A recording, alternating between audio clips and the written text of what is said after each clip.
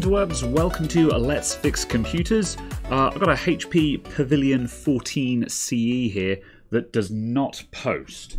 So I'll just switch it on so we can see where we're up to. I've been having a little sneaky look at this just to check what I was getting into, just because if it had been a matter of just unplug the battery and plug it back in again, I probably wouldn't have bothered with a video there. But anyway, we turn this thing on, we've got a solid power on light, we've got fan noise. However, we've got this flash code out of it here. So let's wait for that to go around again. We've got 1, 2, 1, 3, 1, 2. We had 3 long flashes and 2 short flashes. So that's a BIOS code from a HP laptop. And if we Google search, the way I usually find out what these are is I searched HP Pavilion 14 3 long, 2 short. And a HP forums result tells me that that one is a memory error. And generally speaking, if you're getting flash codes out of a HP laptop, it's probably going to be a memory error or a motherboard error. And generally speaking, my procedure for how I approach these issues is the same regardless of what I'm getting, because you know, bad memory might trigger all kinds of weird errors. So you kind of got to test it anyway. So yeah, you have to be careful when you're reading postcodes and stuff like that. You have to be careful how you interpret them, because they can certainly give an indication on where the problem is likely to be. You shouldn't take them as verbatim, because they can really lead you up the garden path. So take them with caution. At any rate, it appears that we've got a memory error with this. So I've already had the back cover off of this, so I'll just show that. Let's just pull back slightly. I'm just hanging the display off the back so I can very easily flip it over and try and turn it on again. So we've got 3 screws along the front and 2 hidden under the feet for these laptops. So I'll just take that cover back off again. Whoop. And that gets us this far. So the first thing you're going to want to do if you're dealing with this is just take the screws out from around the battery and disconnect the battery and just leave the laptop for a couple of 3 minutes, 2 minutes, 5 minutes, it doesn't need to be very long. These HP Pavilions do not have CMOS batteries in them, RTC batteries.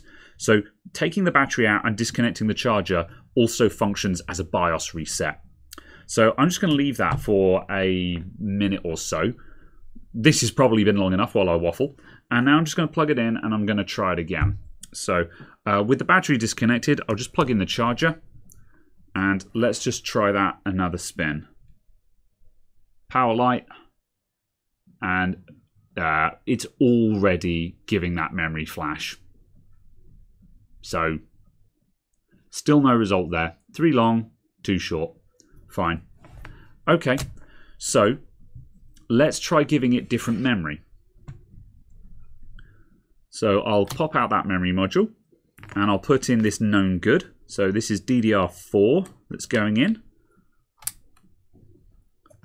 Stick that guy in there. And once again, we'll just try it again. See if that does anything for us. Charger in. Power button. Power light. 3 long, 2 short. Same deal. Exactly the same issue. So the fact that it's just giving me memory errors just straight away with different memory in it immediately leads me to believe that this is a motherboard fault, not a memory fault. And this immediately illustrates my point about being careful about how you interpret flash codes and other BIOS messages. See, in this instance, it's telling me that there is a memory error, but we have a known good module in there. So it's not so much that it's saying your memory is faulty, it's saying that it's unable to detect the memory. So why is it unable to detect the memory? Well, there is clearly a fault with the motherboard in this laptop. So what can we do about that? Well, we've already changed the memory. We've already tried to reset the BIOS.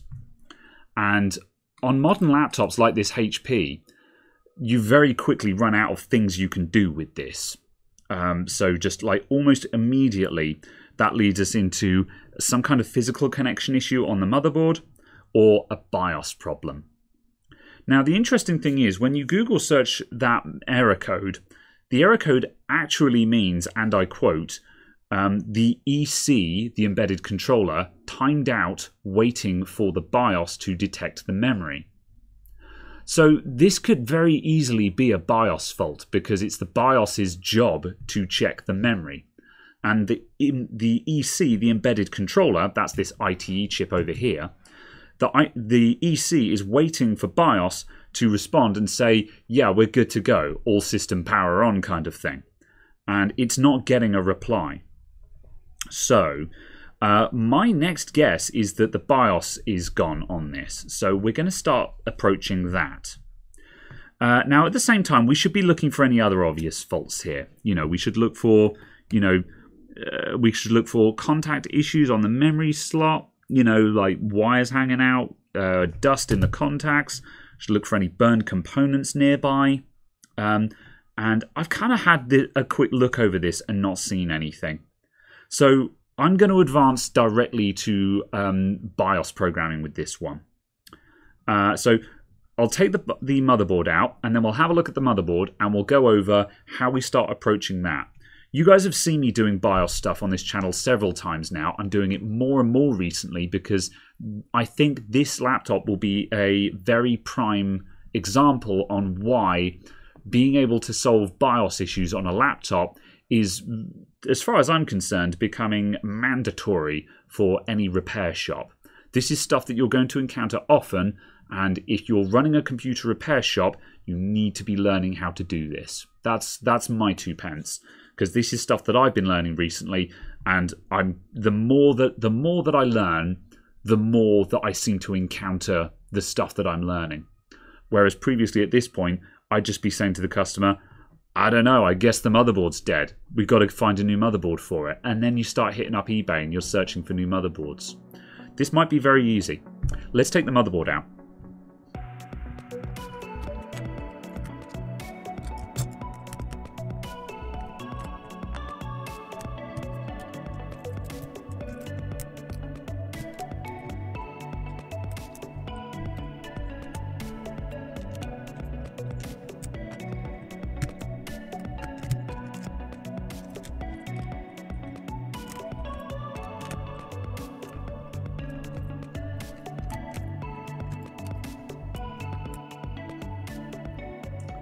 Right, our motherboard is out, and as you can see, it is a G7A-2G, or the number that I would be searching for if I was looking for schematics is this one here, DAO G7AMB6D1.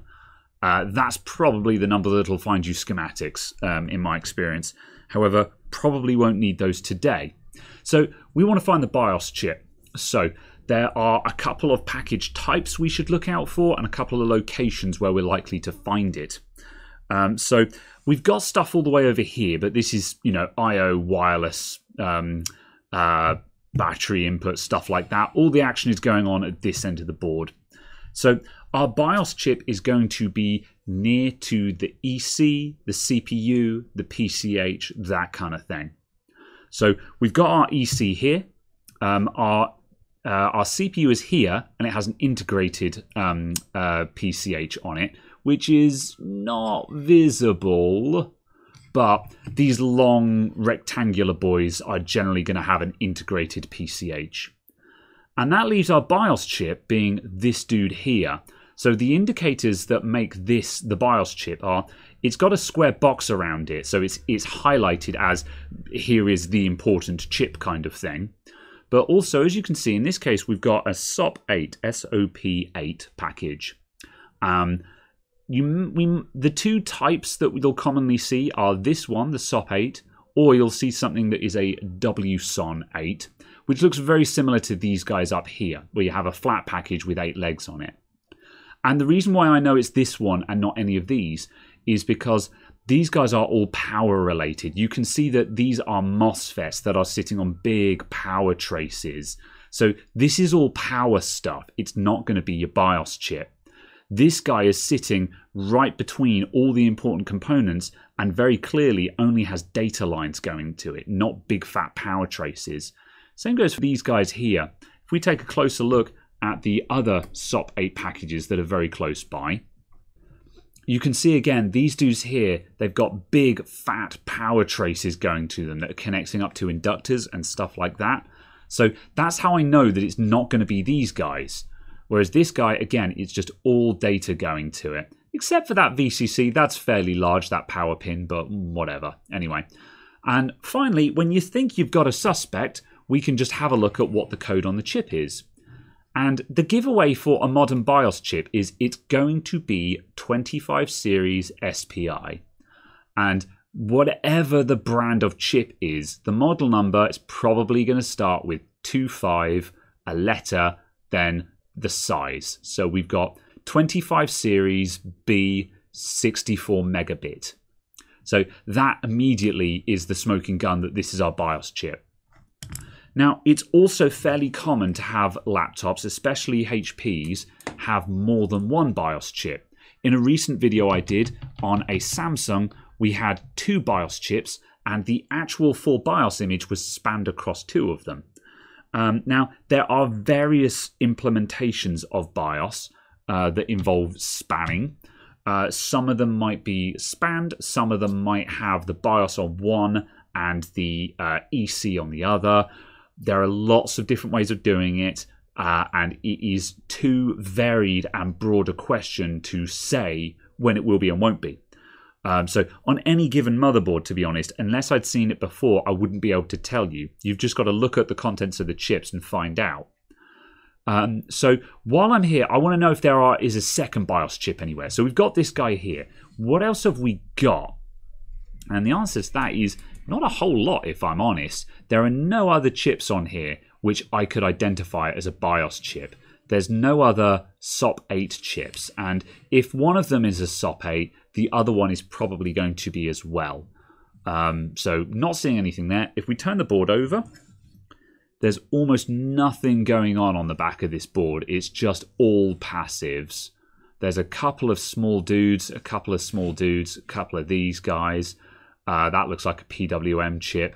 But there's nothing here that looks anything like a BIOS chip. So it looks like we have just a single BIOS chip solution for this motherboard, and that makes it quite an easy one to deal with. The Samsung was quite an adventure because we had to deal with 2 chips and we had to break down and rebuild our image and so on. So, good. So the first thing we're going to do then is we need to get a dump of what is currently on this BIOS chip. We need to back it up before we do anything with it. There are 2 ways that we can interface with this. We can desolder it from the motherboard and put it in directly into a reader, or we can attempt to use a clip or some other kind of in-circuit flashing. Now, I keep getting people asking me to demonstrate clips and in-circuit flashing, and the long and the short of it is, every time I make inquiries about it, every time I talk to experts about it, they all say the same thing. Don't. Just take the chip off the board. In-circuit flashing is absolutely doable, but there is a laundry list of caveats about it. You need to know a lot about the kind of platform that you're working with, because the problem is if we put a clip on this, so we're intersecting into these data lines and power lines, we don't know what else is on those data lines and power lines. And on some devices, there's not a lot, and the BIOS chip is more or less the only one home there. But there are other laptops where some of those data or power lines could be going to the EC, they could be going to the PCH, they could be going to other CMOS stuff that is very delicate and very easy to damage if you are incorrectly using a clip. So for that reason, the more I've learned about in-circuit flashing, the more I've understood that the general rule of thumb is don't, in short. Now, there's going to be people in the comments that will say, oh, I do in-circuit flashing all the time and it's absolutely fine. That's cool. However, I'm sure you know an awful lot about the platforms and you know all of those little tricks and tips. And if you guys reckon it's possible to make a generalized approach on this, by all means, I'm open to suggestions. However, in my opinion, just taking the chip off the board is an awful lot easier than learning all the ins and outs of who else is on that bus. So for that reason, I'm going to put my heat-proof mat down and I'm going to switch on my hot air station. Now, hot air stations, I appreciate that a lot of people want to do in-circuit flashing because they don't have a hot air station. But if you're getting into this level of repair, where you're doing BIOS repairs and stuff like that, you really ought to be learning to solder as well. And BIOS chips like this, they're really easy to handle. So again, I know I keep saying, you ought to learn this, you should be doing this, but I say that because as someone who is running a computer shop, I'm not learning this out of a passion per se. I'm learning this because this is what I need to do professionally. You know, I've come to the conclusion that this is what it takes to get with the times. So I'm learning to solder, I'm learning to fix BIOSes, and that's the goal here. So get yourselves a hot air station, you turn it on, and you put it to, you know what, I've also had people bashing me for using 450, so I'm going to run 400 degrees maximum airflow, and we're going to take this guy off the board. So I'm going to angle the airstream so we're going in that direction, so we're not heating up the CPU or this memory module slot. And I'll tell you what, as a special treat, we'll put some flux on there as well, just to help go easy on those solder joints. Put a bit of flux there, and a bit of flux there. There we go. Just melt that, get it flowing. And I'm just going to put some heat around the general vicinity, just so we don't thermally shock the board. And here we go.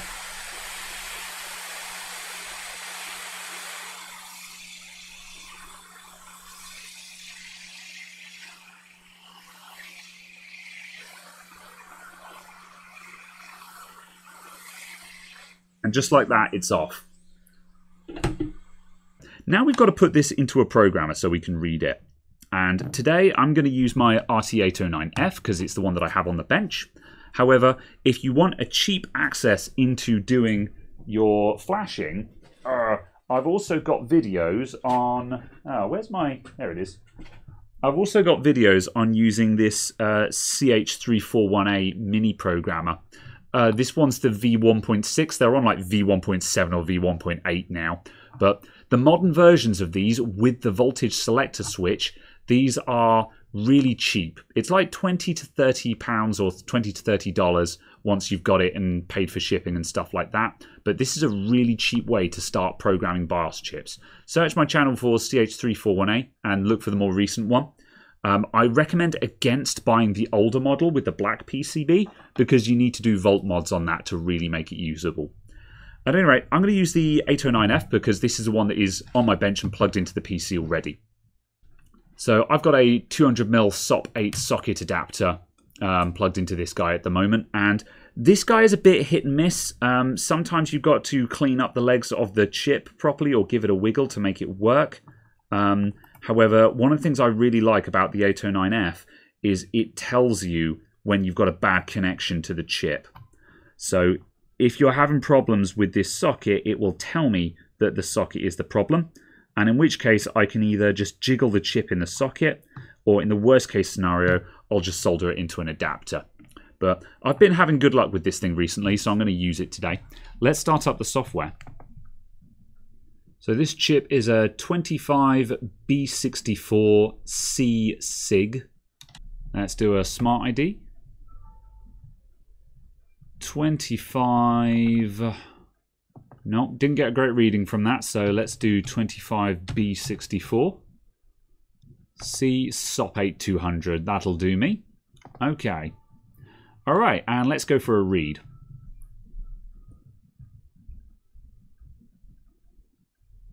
And let's make ourselves a dump. And I shall call this HP14CE. And there's our raw chip dump. It's super important to save just save the contents of the chip and just save that as a backup file and don't touch it. If we do any modifications at all, we're going to copy that file and then work on the copy. So if we make a complete hash up of things, the worst case scenario is we can just reprogram this chip with the original file that we pulled off of it, put everything back to how it was before. So now we've got a dump of the BIOS that's already on there. We need a known good BIOS. So what I'm going to do is I'm going to hit up the HP website and download the latest BIOS update for this laptop directly from HP. And we're going to program that to this. There's going to be more to this job than that. Even if that works, in all probability, we'll need to do some modifications to that BIOS. But my first priority is just simply to try and make the laptop turn on. If we get that far, we know it's worth spending the effort doing all of the rest of the modification work to it as well. So let's go to the HP website. And we've got a CE0523. And let's go all drivers, BIOS, system BIOS update. Okay, let's download that. So this is downloading a .exe file. So the next thing we need to do is we need to try and extract the binary BIOS file out of this .exe. For some manufacturers this is very straightforward, and for some it's very difficult. HP are a bit hit and miss. If we're lucky, this file will actually have a specific extraction tool for me. So I'm just going to go through this. Let's do next.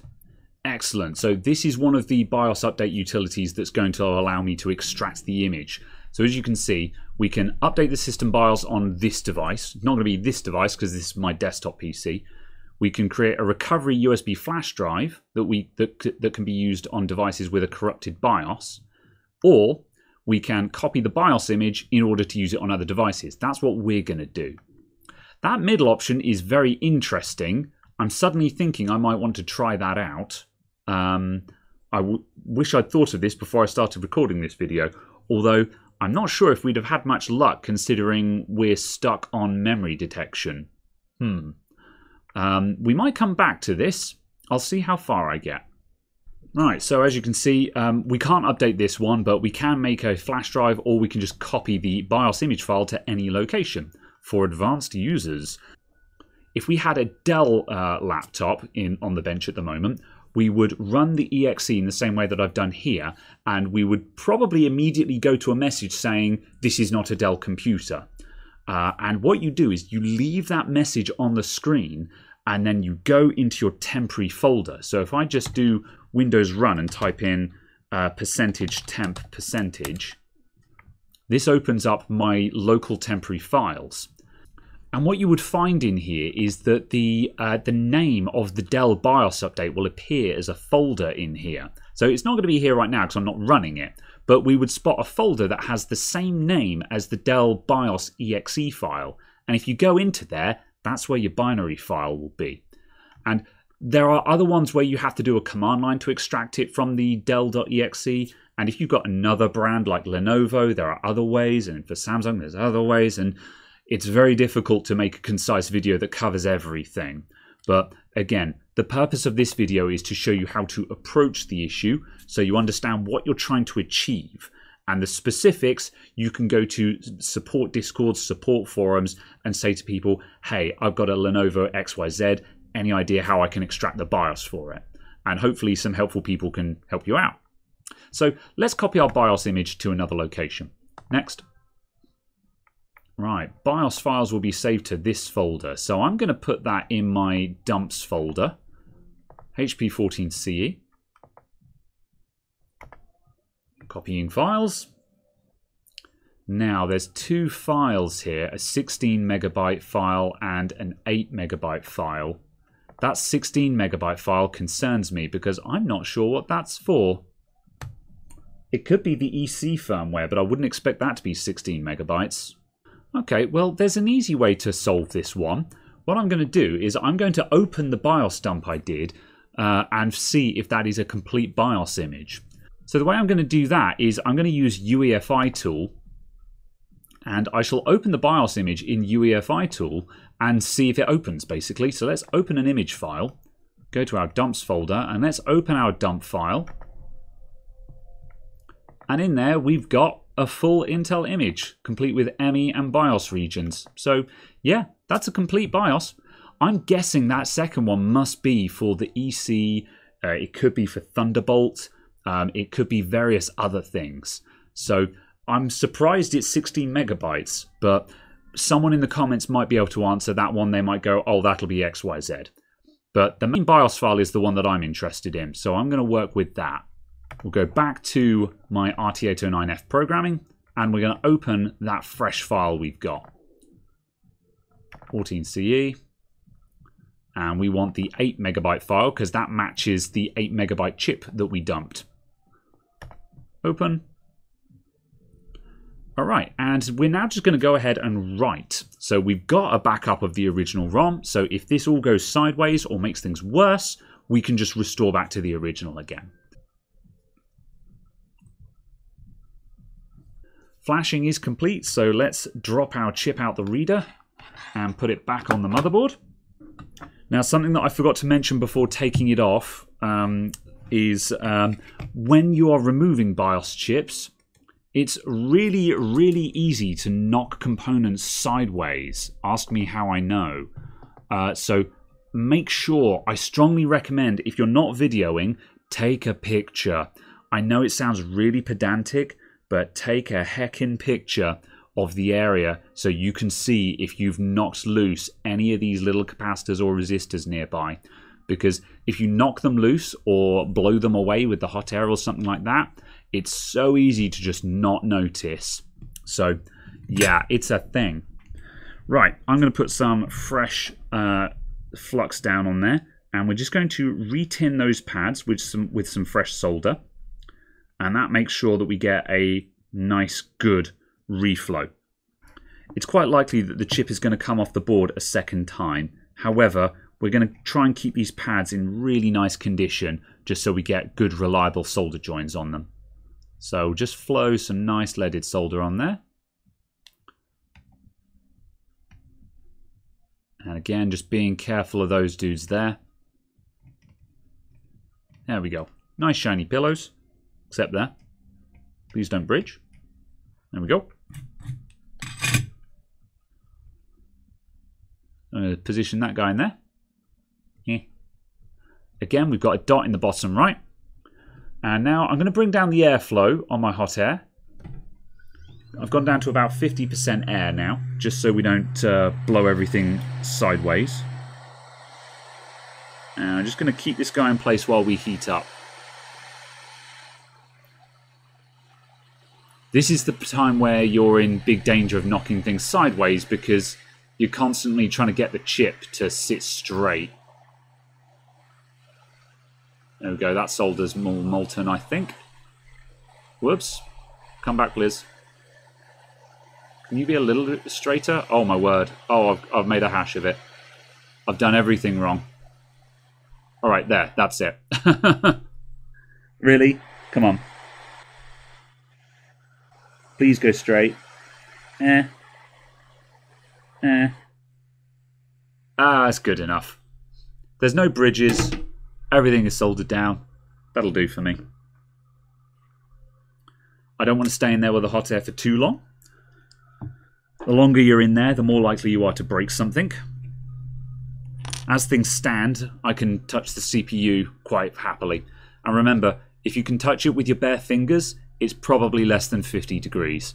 Because around about the high 40s, 50 C, that's the point where it'll actually burn your finger to the touch. So that's always a good indicator as to how hot something is in the moment. If you can keep your hand on there without burning yourself, it's probably below 50.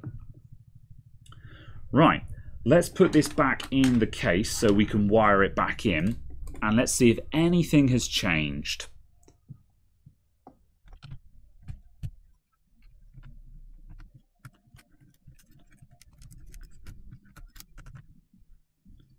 Right, how much of this do I care about? We'll have a keyboard, because then we can get indicator LEDs. I'll plug in this I/O board. There's nothing on it, but sometimes there are indicators, and sometimes motherboards get a bit snotty if I/O boards aren't plugged in. Sometimes you can get I/O boards down the front with indicator LEDs on it that you need to post, so be mindful of these things. I think that's about all I need. We do want a monitor, just so if it does actually start up, we can see a post screen. We want DC. It's all a bit scrunched up, this DC connector. I'm not a fan. And speaking of fans, we want a cooling fan. it's not going to overheat straight away. However, the cooling fan can tell you a lot about the status of the computer. You know a lot about where the computer is up to based on what the fan is doing. So that's important. And one screw through that fan is just holding everything in place now. Let's stick in the original memory module. And that should be enough for us to give it a spin. I'm going to open it up with my fingers near the hinges so we don't rip anything open while the case is off. Charger plugged in. We have a light at the charger. Power on. Power light.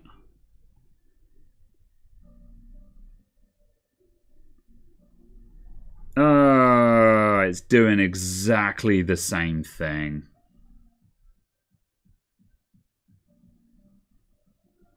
No change at all. Okay.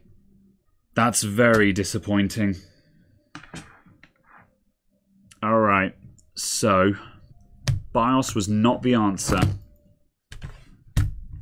So the next thing I'm going to try, and I haven't attempted this before, but I hear that the connections along the back of the memory connector are classics for becoming damaged. So I'm going to try reflowing these connections. As I say, I've not tried this before, but I've heard from people in the know that it is a thing that can happen. So let's just run the soldering iron along those and see if that does anything for me. There's no visual problems with them as far as I'm concerned, but they are vulnerable to just pulling up off of the board from bend stresses and things like that. And there might be a bad connection there that we just can't see with the naked eye. Maybe a microscope could see it. Am I going to use the big chisel for this? I think I will. So I'm going to put some flux along there. Oh, this is going to be a lot of flux. An entire pool of flux. If this works, we'll flash the original BIOS back onto it, because we've currently got a clean BIOS on there that's not going to have any serial numbers or anything like that. So if you're going, you've got the wrong BIOS on there now, don't worry, I haven't forgotten. Let's just wait and see if we need to do something about that or not. So soldering iron tip is just coming up to temperature. That'll do. And here we go.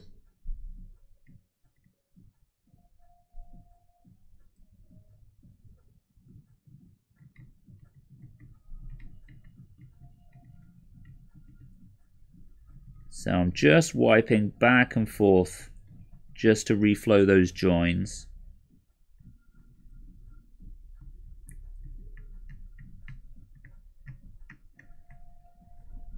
Avoiding bridges where applicable. Oh, having issues with some bridges there. Let's clean the tip and go in again. There we go. Once again, cleaning the tip when we're starting to get bridging. I could be using a smaller tip for this, but I'm quite comfortable with the chisel. It's got a nice cozy amount of thermal mass on it that just makes this very straightforward. Come on, out you come. Mr. Bridge. Mr. Bridge, please depart.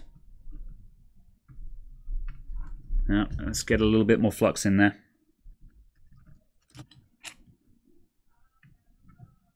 There we go.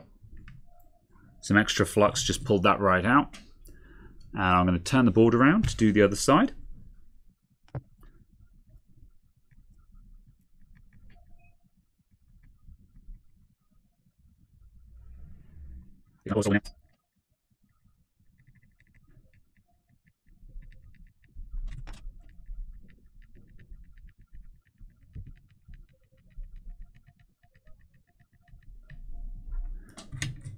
One last little bridge on the end there. There we go.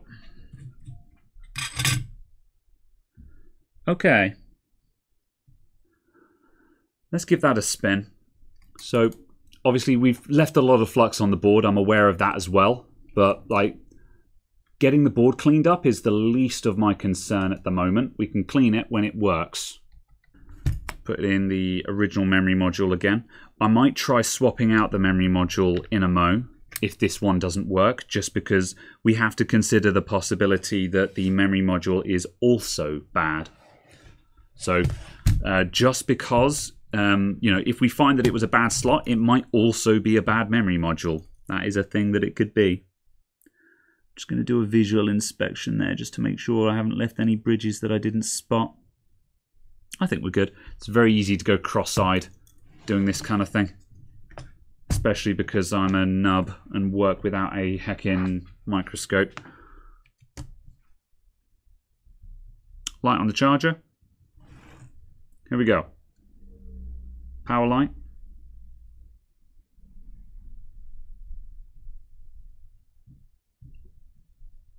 It hasn't gone straight into flashes this time.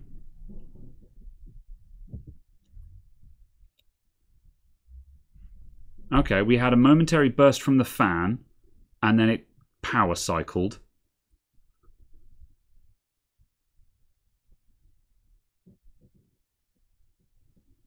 Okay, that's another power cycle. Third time's the charm.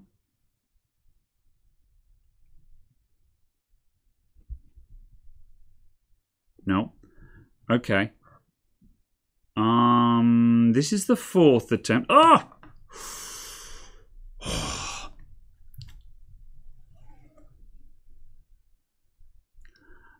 I was going to give up on 3, and I was like, Dells sometimes need 4.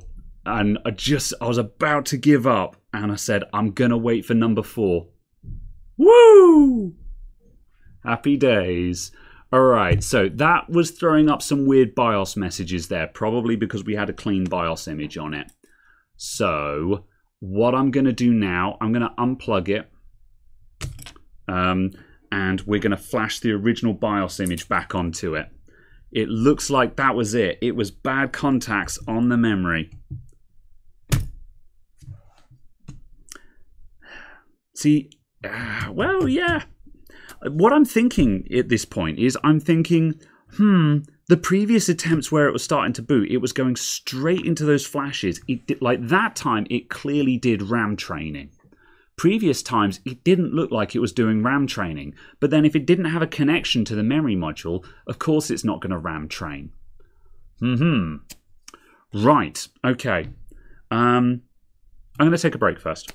Always remember to take breaks when you're working on stuff. Keep your head clear. Right, we win. However, we've got to restore that BIOS. So let's get the motherboard back out again. Bit of a bummer we went through the faff with the BIOS only to find that it wasn't the BIOS, but hey, that's how it be sometimes.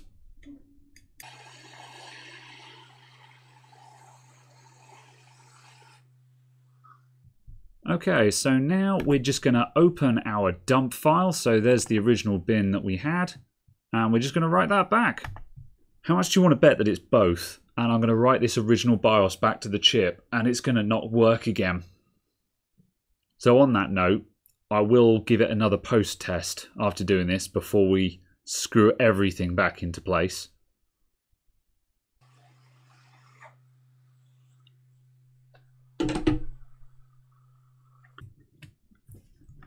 Right. Super scuff config, go.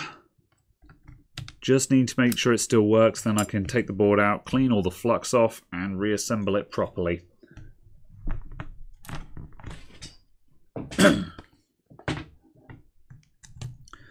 So it might have a world-class hissy fit again because we've reflashed the BIOS. Got no charger light. I don't like that.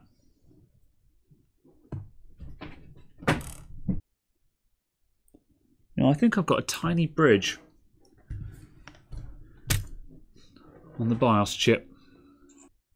Oh, you cheeky little bastard. More flux! More flux, call the people in the back. Yeah, actually needed more flux there.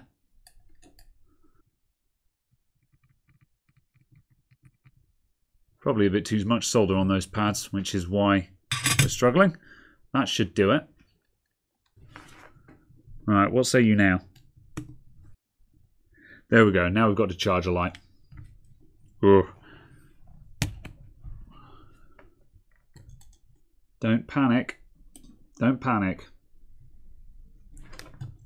Oh, everything's falling out because I didn't screw it in. Just show me the post screen.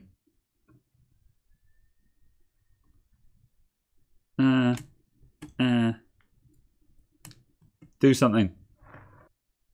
I'm going to walk away, and when I come back, I expect to see a HP logo on that screen. There we go.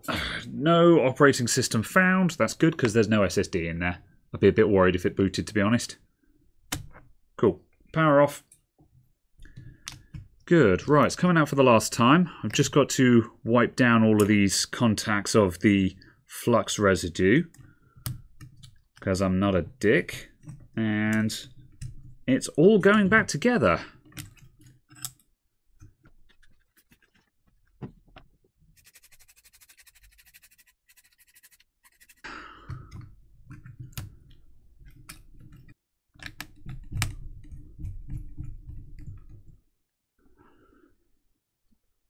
There we go. CMOS checksum invalid. No problem. Enter to reboot.